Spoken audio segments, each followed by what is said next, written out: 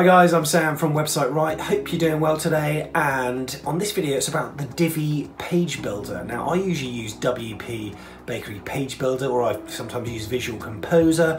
I have used Elementor and Cornerstone, things like that. DIVI Builder is actually supposed to be very good as well, and that's one thing I really want to get into.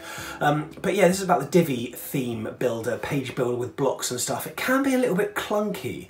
However, there's been a problem that one of my clients had today that I've managed to solve. Didn't really know how to do it, but I had to click around and I thought I'd share it with you because you never know. It may solve your problem too. So if it has, or you like this video, click the thumbs up and why not give me a subscribe as well.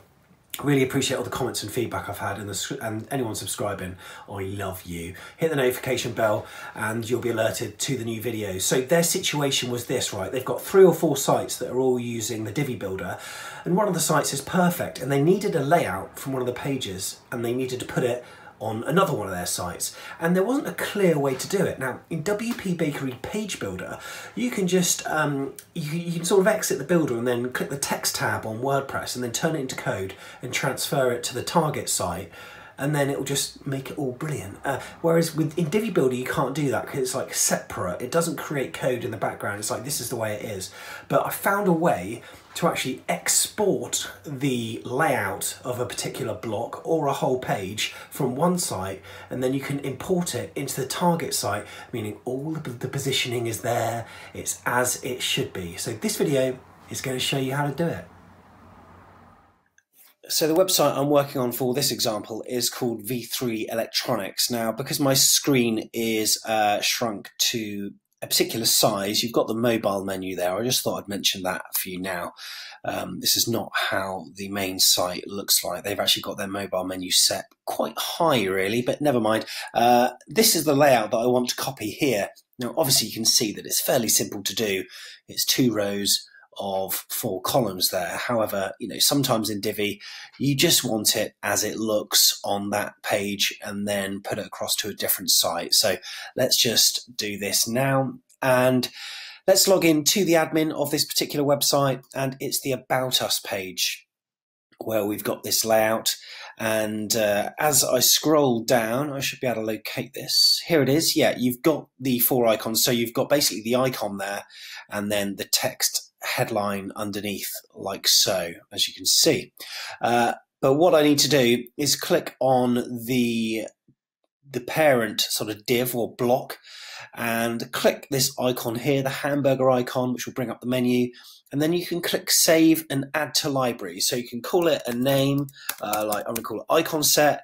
You don't have to click make this a global item, but if you do, what that basically means is that if you were to go to another page on your website, you'll be able to load in this block no problem at all. And once you change it once, it'll change it across the site, which is quite handy. And then click save and add to library. Once you've done that, on the left hand side under Divi, you can then go to Divi Library, and you'll see that the block that's just been saved, or the layout, has appeared here, which is brilliant. And what we can now do is we can actually export that to a file. So if I was to click and select it, and then up here, look, you've got import and export, which is great. And then we only want to select the items that are selected, so only export those. And you can call it whatever you want, Divi Builder layouts, whatever. Export it, and what it'll do, it'll download a file to your computer in the background. It will be a JSON file. So that's all been done there. So this is now our target website, and needless to say, we need to do the same, but the other way around. So we need to go to Divi and then to Divi Library. And have a guess what we do. Of course, we go to import and export. And then what we can do is click the import tab, choose the file on your system, import Divi Builder layouts.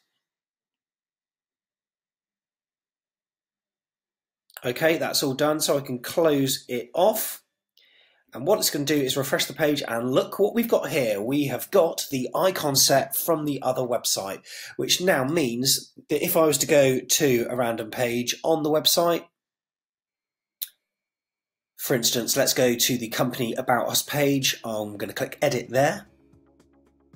And now you can see that the Divi Builder has loaded. And I want to put this these particular icons just under this specific text block here. So just underneath it, I can click Add from Library, and then there's the icon set. Select that, and it's all been imported, and it is easy as that.